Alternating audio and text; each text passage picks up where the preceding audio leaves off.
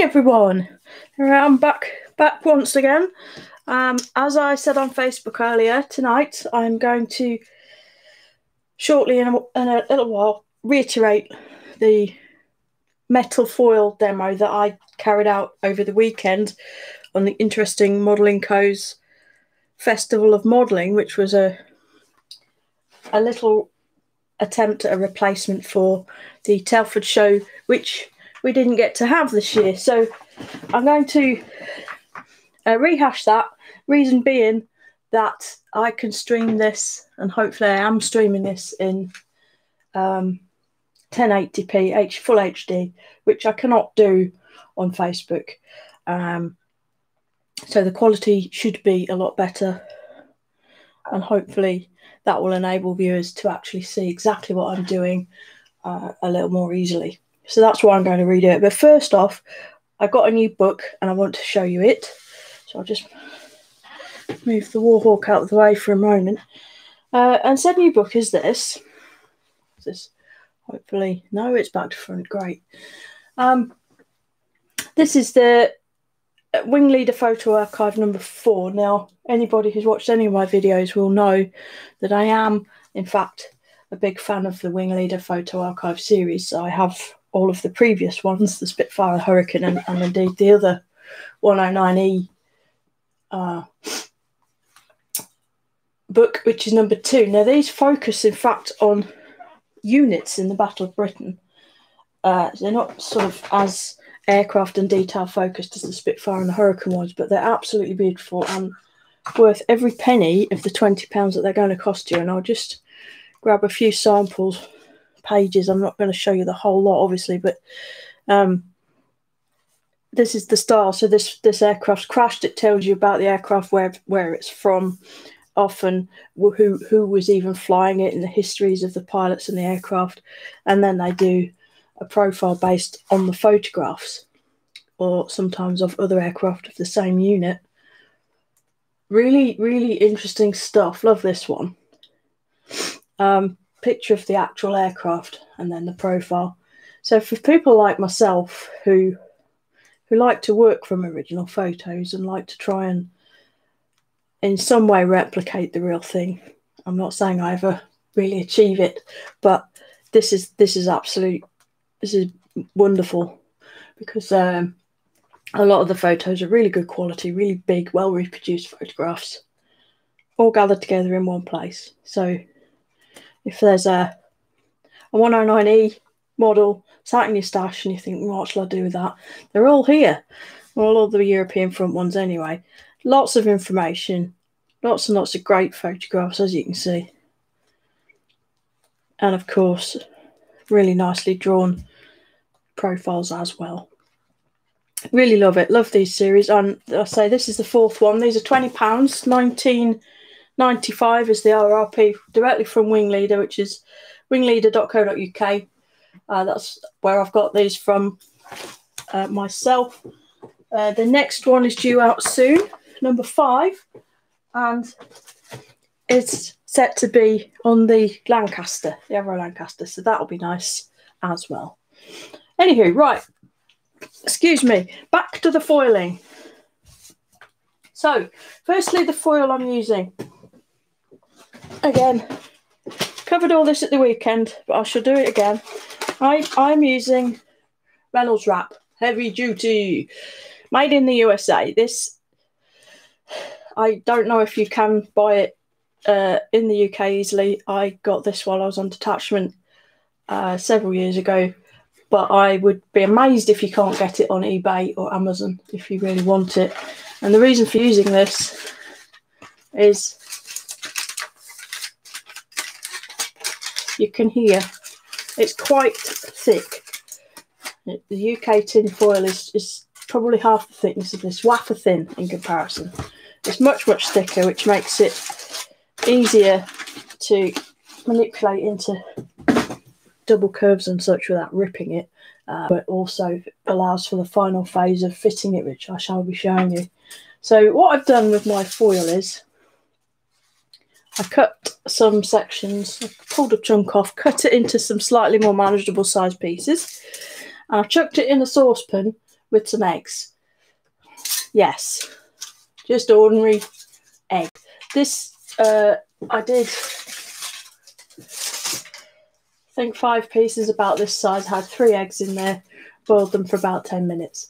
And it's got all these different colours and things going on. You don't have to do this if you don't want a burnt metal appearance, but I've found through testing that it does make a difference even when you sand it off.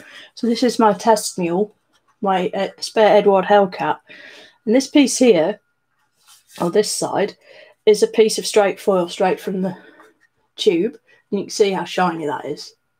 On this side, I've used some burnt foil and done exactly the same thing to it, and you can see how it's got a much more restrained finish on it. It's much duller than that. And that's why I've boiled it, even though I don't want a burnt metal appearance. If you do want a burnt metal appearance, then this is absolutely perfect. And an example of that, and this is where I started with the whole boiling foil with eggs thing. Here's an F4 that I'm working on, that I have foiled using the burnt pieces, and I think you'll agree it does look pretty awesome. And this is just pure foil finish. I've not done anything else to that yet. And I don't think I'm going to need to do a lot to it, frankly. It looks really good. Pop that back in its cradle. So, how do we do it? Well, you have to get this onto this, so you need some kind of adhesive. Clearly this is standard kitchen foil, so it does not have a built-in adhesive like bare metal foil does. So I've been using the micro metal foil adhesive from Microscale Industries. This is easily available from all good model shops. As well as that, you will need some IPA. Now that's isopropyl alcohol or rubbing alcohol, or I think it's also called denatured alcohol in some circles. Basically, this is my 2-litre can that I got off eBay. There was an absolute crisis in the availability of IPA earlier this year, for obvious reasons, as it's the major component of alcohol hand gel, and you couldn't get it for love or money. But thankfully, that situation has eased somewhat. Excuse the sniffles. And you now can get it. So that was off eBay, cost about £12 for 2 full litres, and 2 litres is going to last a while. I just decant that into this slightly more useful jar or tub or bottle. The other thing I've been using a little bit on and off is actually Mr. Colour thinners. Again, I don't have the container anymore because it's all gone, but Mr. Colour lacquer thinners, model lacquer thinners. Again, that's decanted into this small jar, and these are used for cleaning, because you do need to clean it.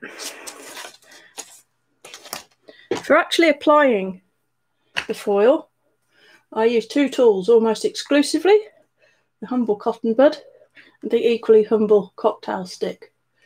Now, I don't think I fully explained at the weekend the premise for this cocktail stick. This is a specific cocktail stick, and I always use it for burnishing down bare metal foil when I do canopy masking.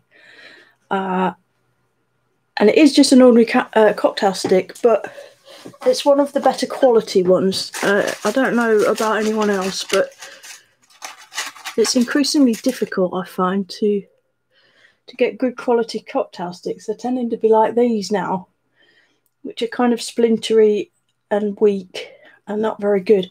This is a slightly better quality one, and on top of that, it has been sanded so that this end is very, very smooth. So it doesn't catch on the foil, it rubs across it smoothly. And another top tip I didn't mention or forgot is Vaseline. This is Vaseline on a piece of foil. I just use a little bit of that on the end of the stick every now and again, just keeps it smooth and helps it just to glide across that metal, and that helps to stop it from ripping and tearing. And as I say, initially the cotton bud So, preparation of the model. The glue actually, it's stated on the pack that it's best to apply the foil to bare plastic, so that's what I'm doing. Now, what I have done for the majority of the model is I've scuffed the surface somewhat with the blue sanding pad. It's not a pure, highly polished plastic surface, just so that I feel like I can trust the glue more. So the first stage is I use the cotton bud and the IPA. And the area where I'm going to attach the foil, so let's do this side panel.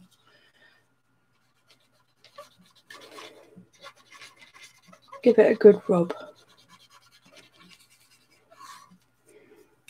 And then dry it as well. So any finger oil, debris, excess glue from the other sections is removed. Then, if I just measure off the piece of foil I'm going to use, very roughly, oversized, massively in most cases.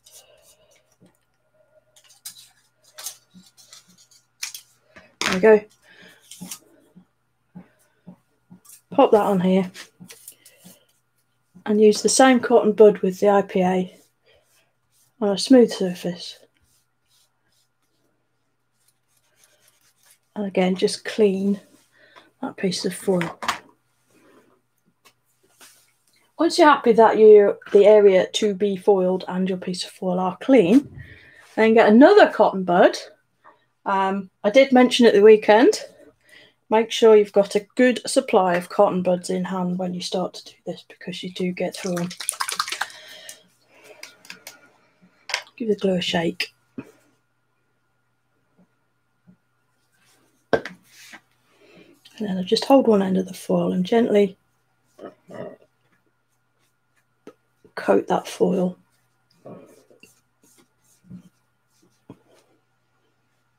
With the adhesive. You can use a paintbrush. I think if you were really keen, you could probably spray the glue on. But suffice it to say that the smoother you can get your glue, the easier it will be to finish the foil once it's attached.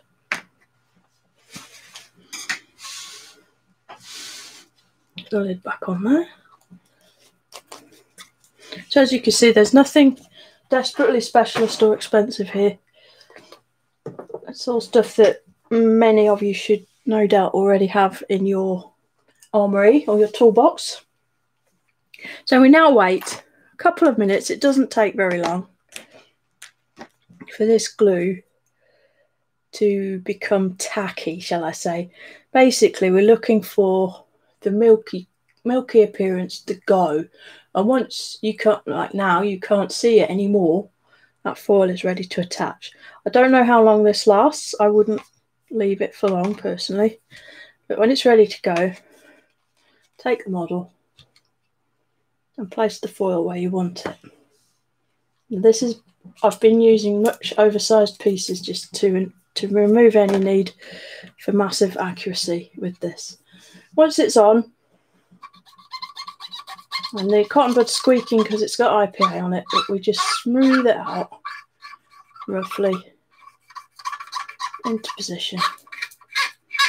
And like you would with any sort of sticker, decal or anything of this nature, you start in the middle or close to it, or at one end, so that if you're pushing out any air bubbles or pockets of anything to the edges. Like so. And that's that with the cotton bud. Then we're going to take our burnishing stick and using the side of the tip, I'm not going to scratch it in on the end, obviously, that would be silly. I'm going to use the side of the end of this cocktail stick just to really push this foil into position. Is at this stage that, I mean, there are no real details on this section that I'm doing here, but all your panel lines will suddenly pop out. If there are rivets and fasteners and things like that, that kind of detail, you'll suddenly see it all jump out at the point where the burnishing is getting done. And I'm also at the same time using the tip, or the edge of it anyway, just to delineate, get my teeth in, the edges where I'm going to need to cut this foil down to size. So I'm butting up against other foil pieces, so that's quite easy for me to see here.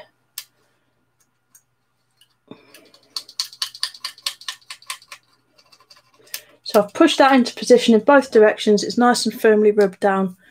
It's good and stuck, and it's looking quite smooth. Then taking your scalpel with a decently sharp but not brand new blade, just run it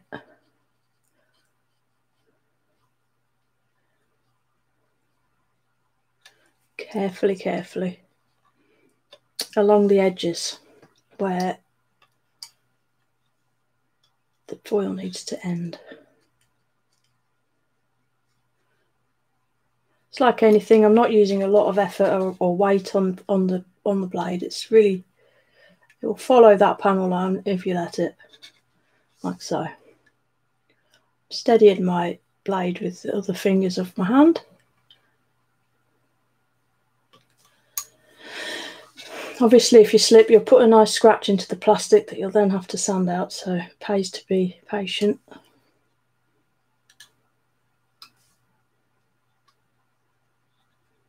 Tricky little corners like that, you can just press it, don't have to really do a cutting motion. There. And once that's cut out, take them tweezers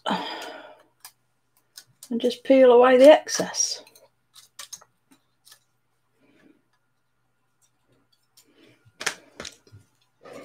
Some care is required so as not to pull up the layers that you've already put down.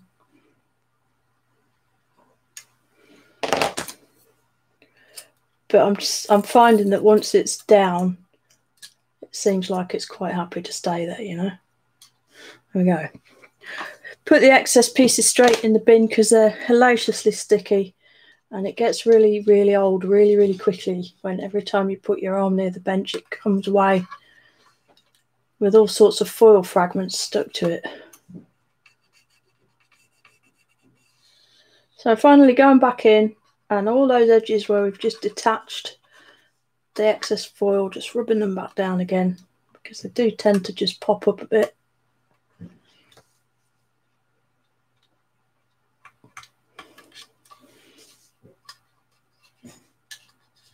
And there we go.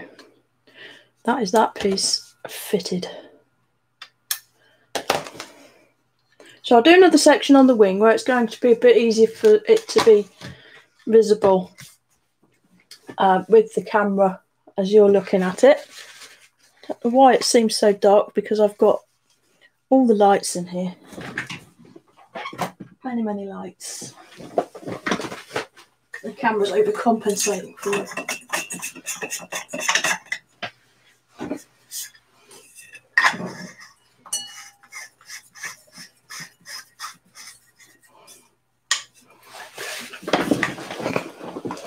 Right, so yeah, I'll do another piece here on the wing, but it's going to be slightly easier.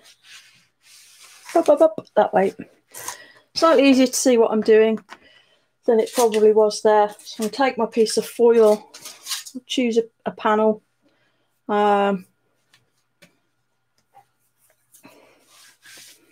Just start in this middle area.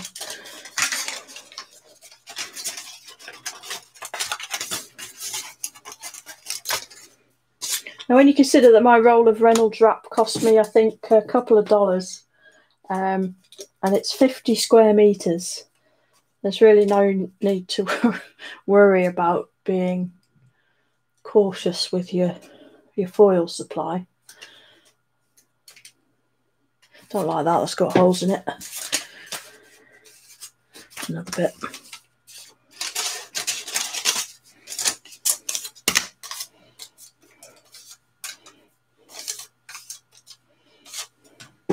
So make sure the piece of foil is big enough for the part you want to cover. And then back we go through the same process as before. I'll clean the shiny side, and for most of this model I've been gluing the foil down, shiny side down. But as you shall see, that isn't terribly important because of what I'm going to do to it in a minute. So that's the area I'm going to cover.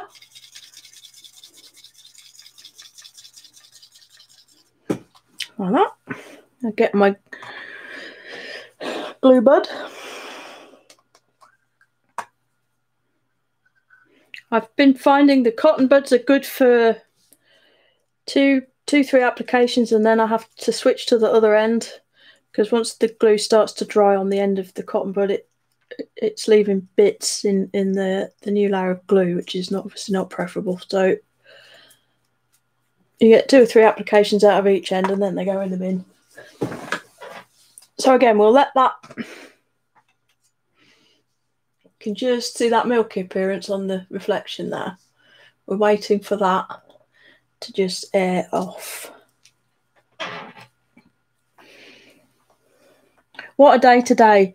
Had a course on this afternoon, didn't get finished till late, and then I had to go and fetch my car from the garage. It's the delayed MOT was due, but worse than that, it needed a service and a cam belt as well, so that's been a bit of a financial blow this afternoon, I'm not going to lie. It's got to be done though, hasn't it? It's not quite there yet.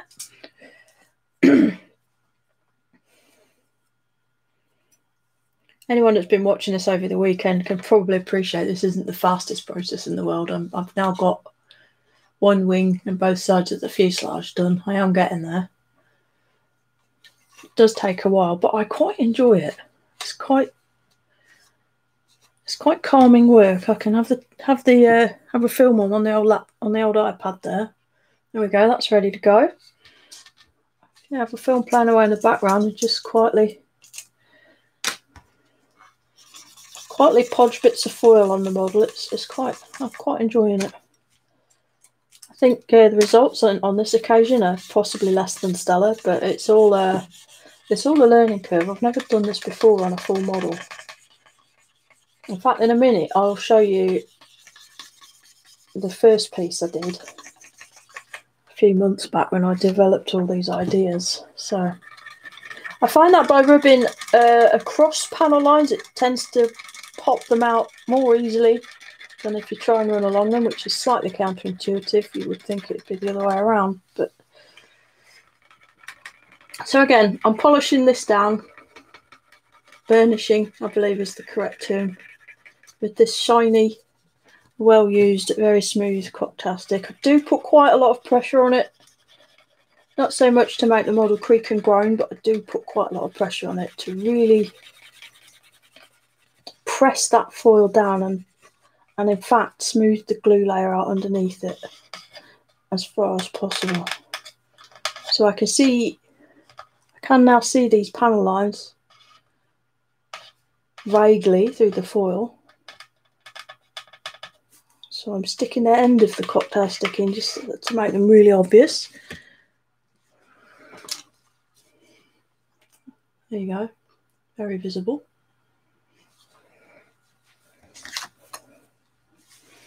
Then I'll get my knife, as before.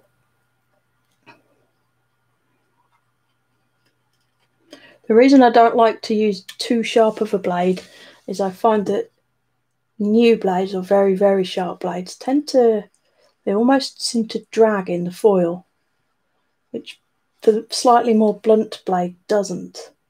I don't know what the scientific reason for that is, but I don't want to drag the foil, I want to cut it. So just carefully finding that panel line.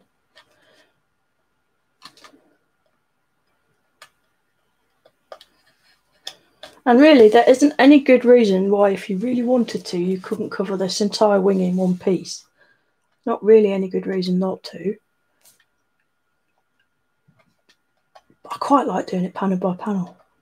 It's fun.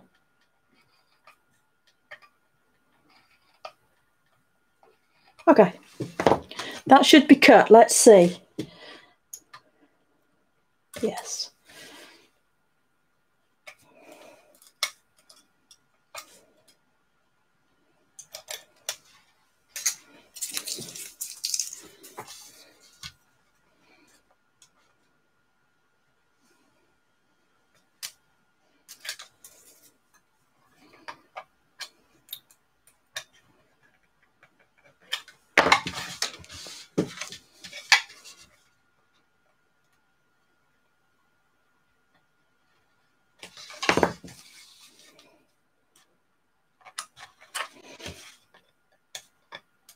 And this does show actually how well the glue does stick.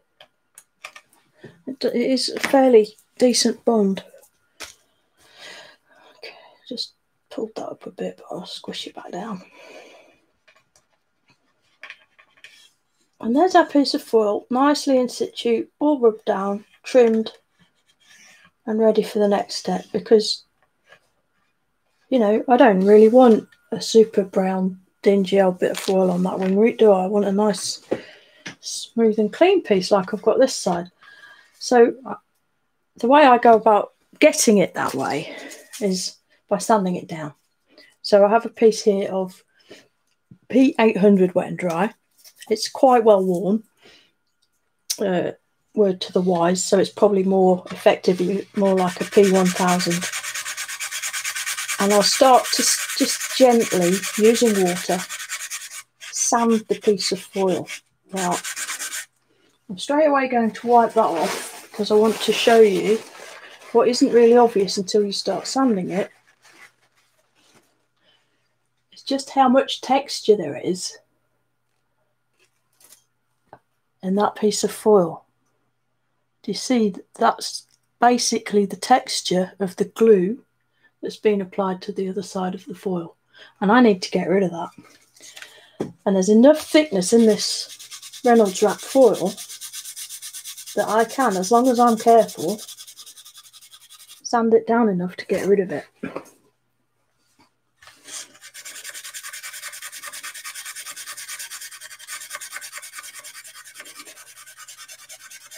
Now obviously you could foil the whole thing and then sand the whole thing.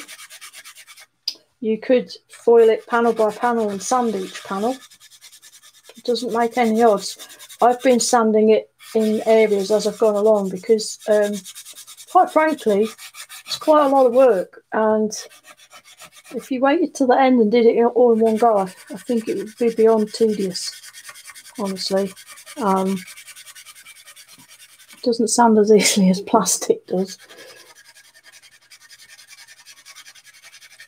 Especially using these very fine pieces of abrasive. So, but you don't want it to. And the bonus of doing it piece by piece or in smaller sections is if you do sand through it, you can just peel it off and replace it there and then. It doesn't need to be a massive issue. I'm not averse to leaving some evidence of that texture because real aeroplanes, even sporty ones, are not actually smooth, even when they're brand new, and especially once they've been flying a bit and they've been moving around a bit. So a little bit of evidence of texture is not a bad thing. And in the case of this model, it's a well-worn late war aircraft being used in the Pacific theatre. So yes. Okay, let me just clean that with IPA to get rid of that excess glue, which you can see as black dots around the edge here. It's almost like a sort of the cross between a contact adhesive and PVA, and when you try it, when it gets under the sandpaper, it just rolls, makes a right mess. So there you have it. That's the panel, all nice and smoothed down using 800 grit, wet and dry. And you can see it's not got a mirror finish on it. It's quite a nice satin sort of scrubbed finish. Now, obviously, like with anything else, when you've sanded it, you can go up through different grades of abrasives. So here I've got a piece of Trizact, which is a 3000 grit sponge back pad. I can nip across it with that, and that'll just knock back the more obvious scratches. But the flip side is it gives you a much smoother finish, and you very, very quickly start to head towards a highly polished warbird look, which is not what I want, but I think that's pretty decent starting point for weathering, etc. So from there, when it comes to weathering, you can weather this in exactly the same way as you would weather any finish on a model. You can just add washes, filters, matte coats, whatever you want, just the same as you would normally. But I want to retain the patina of actual metal. That's why I've gone to the trouble of doing it this way. So I don't want to lose that by putting flat coat and things like that on. So what I found was, through a combination of photo etch burnishing liquid and, believe it or not, Decal Fix, when this is brushed onto the surface, it seems to just accelerate the oxidation process. You can't see it in action, but you just brush it on like that and leave it a few minutes, or, like, you know, rub it in with your finger, and when you do this you can see black coming off, so you know it's doing some work, and it just dulls down the finish. And the other factor is, for instance, if I turn you over to the bottom where this is sanded a day after this, and just the handling being in my hands and touched constantly is really, it's starting to wear this, and it's really looking nice. On top of that, another, where is it? There it is. Another thing we can do is use wash. So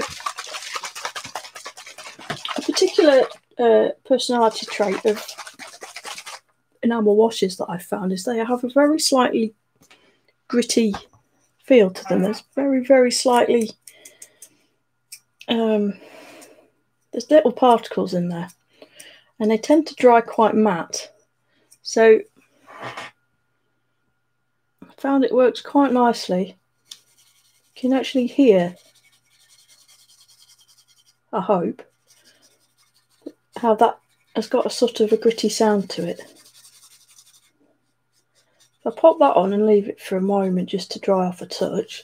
And whilst that's drying off for a minute or two, I'll get the other model.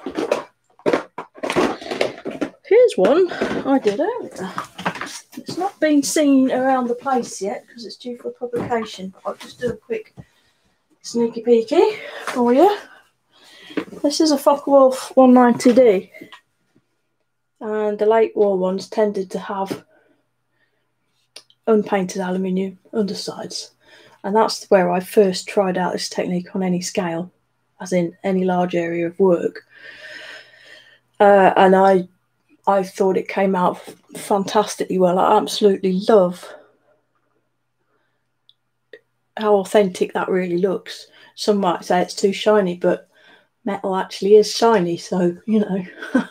But you can see there how the addition of some filters and some oversprays and primer effects and what have you have dulled it down significantly, but it's still got that metal look to it. Really, really like it. One note of caution I took there about handling and how the oils and things from your fingers will start to wear the surface and weather it down. They will, but it does have a tendency, this foil, to want to, all the little corners want to pull up all the time, so do be careful. Found myself having to do little spot repairs quite frequently of corners that have lifted. Just because I want that to dry, it's going to take all day, isn't it? But rather than wiping it all the way off, like you might be more used to the idea of, say, wiping it off like that, or or using the cotton bud or whatever, if you just be patient, do a small area at a time because it takes a while. Use brushes that you're not bothered about. And effectively kind of rub it in, blend it in, however you want to look at it. Keep going. And the wash will gradually sort of start to, it almost seems like it's disappearing.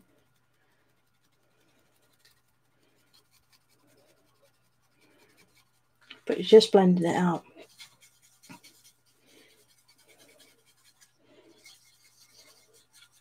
And this is why I say you don't need to be bothered about your brush, because I'm kind of scrubbing it now. There you go. Again, it just dulled it down a little bit. It's made it look a little bit dirty. And yet another bonus, I think, with the enamel washes, or if you wanted to use oils to do this, is if you put it on and think, oh, do you know what? I shouldn't have used that colour. I don't like it. It doesn't look good. Just grab a little bit of enamel thinners or turpentine type gear and wash it off.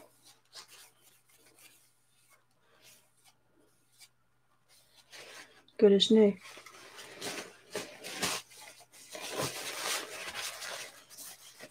Finally then, I think this has been both easier and more difficult than I ever imagined it would be. It does reward patience for sure. But I think personally that the results are well worth it. I just think it looks fabulous even without any markings on it, and I can't wait to see it with the markings painted on, how it's going to look, and start adding a bit of rough and tumble to it. I think it's going to look amazing. But there are areas on this model that I couldn't foil. They were too curved in this scale, too much double curve for me to be able to get the foil to work. I did manage to do the entirety of the cowl. That is all foil, and I did manage that. That went down. It wasn't easy actually, but it did do it. And all of the wing root, apart from this very front, moved that way. This very front section, please excuse filthy fingers, but black aluminium residue, and these forward pieces of the little blisters where the undercarriage lives, I couldn't get the foil to work in those areas. I think there's some possibility that these might have got somewhere near, but the adhesive actually isn't strong enough to allow the foil to stretch that much as you come around the front. So what I have used is metallic paint. So this wing root has been rubbed down again, but that is actually paint, and it does match reasonably well. In such a small area, you can get away with it. It's not super obvious, and the paint I've used for that in this case is AK's Extreme Metal Aluminium. And if anyone hasn't tried this stuff, I think it's advertised as being an enamel. Yeah, enamel-based paint for airbrush, but it's absolutely lovely stuff. It's so easy to use. It's durable. It's just really good stuff. So I fully recommend that anyway. But I've used aluminium here, and it's blended itself in quite nicely. Thank you. So yeah, I think I pretty much covered everything that I thought I was going to say. There's probably going to come a point when I'm going to realise I haven't. But in the meantime, if anybody has any questions, issues, queries, observations on anything, as ever, give me a shout through my Facebook page, and I will always come back to you. So just remains for me to wish you all well, and I hope everybody is staying well. Look after yourselves, and I will see you the next time I broadcast. So that's it for now. Genesis out.